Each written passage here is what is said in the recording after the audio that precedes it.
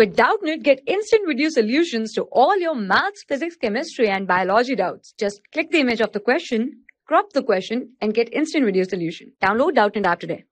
Hi students, our question is, if the point 3, 4 lies on the graph of 3y is equal to ax plus 7, then find the value of a. Right, so if this point lies on the graph 3y is equal to ax plus 7, so we can say that this point satisfies the given equation. So for that we have to substitute the value of x as 3 and substitute the value of y as 4 in the given linear equation, which is 3y is equal to ax plus 7.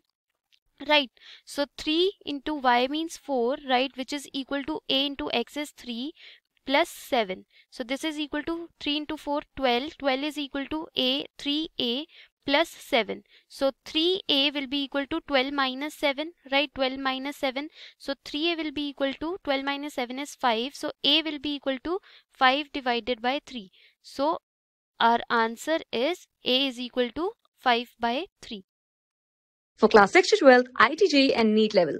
Trusted by more than 5 crore students. Download Doubtnut app today.